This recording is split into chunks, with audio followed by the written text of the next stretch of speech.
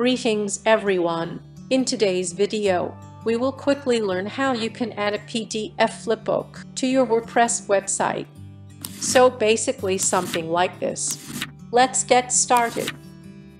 Now, we want to add this PDF brochure to our website, and it is very simple to do. So first log in to your WordPress dashboard. I am already logged into the dashboard. We will be using a plugin to add a PDF. So go to Plugins and Add New. And search for dFLIP books. This is the one. It has about 100k downloads. Install this and activate the plugin. So the plugin has been activated. You will see the plugin here. Click on it. Now, let's add a new book. Give any name. Now select the PDF. I will upload the PDF file. It is done. You can also use a PDF thumbnail, but I will leave it. On the layout, you can make some customization. You can change the background color. I will use black. You can select an image. You can set timings as well.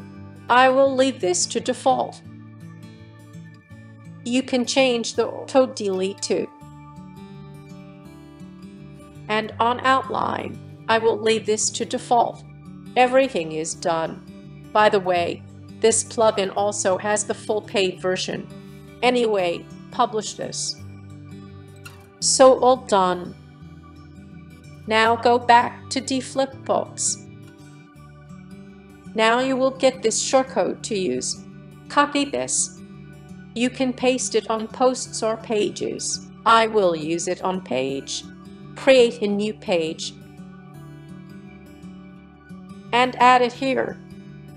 Make sure it is text. Publish this. So done. Let me open it. So this is how the PDF looks like.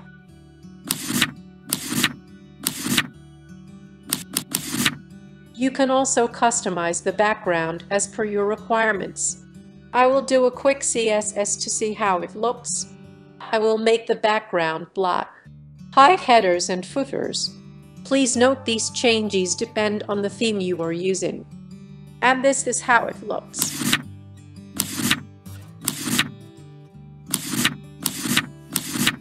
To give it a try. Thank you very much.